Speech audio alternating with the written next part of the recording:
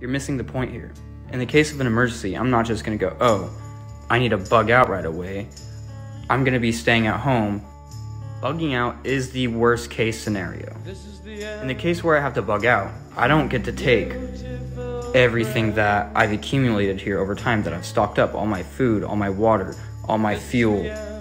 I'm going to try to survive as long as I can here at home, then bug out. Also, we're most likely not going to be having an apocalyptic scenario.